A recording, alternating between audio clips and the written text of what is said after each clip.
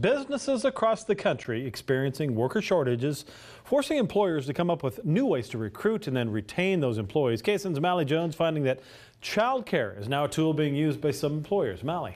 Craig, Wichita leaders tell me they are seeing more and more employers implementing childcare incentives, whether that be companies building centers themselves or offering partnerships with childcare providers.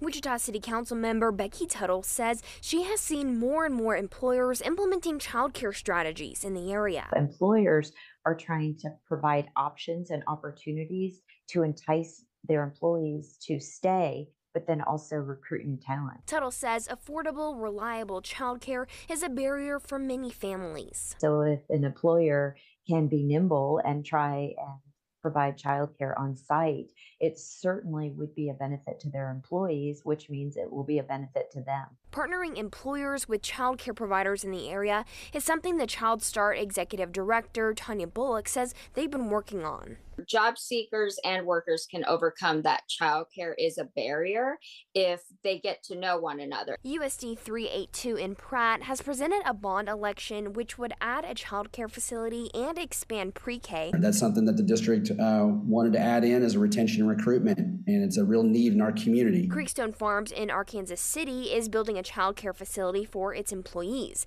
They say it was workers' #1 need. Trying to find innovative ways is important for employers to be able to attract the workforce, and providing benefits that they genuinely need, we believe will help keep folks wanting to come to work every day at Creekstone. Also, she hopes it'll impact overall childcare shortages in the area. It's going to free up spots for other people to be able to allow their kids to use it and hopefully get them into the workforce. Megan Stolley says they will be working with Cowley County Community College to staff the Child Care Learning Center. Creekstone Farms will be opening its child care center in the fall. Election day for USD 382 is on May 9th, or you can vote sooner with advance voting. You can find details on that at ksn.com. Here for you, Mally Jones, KSN News 3.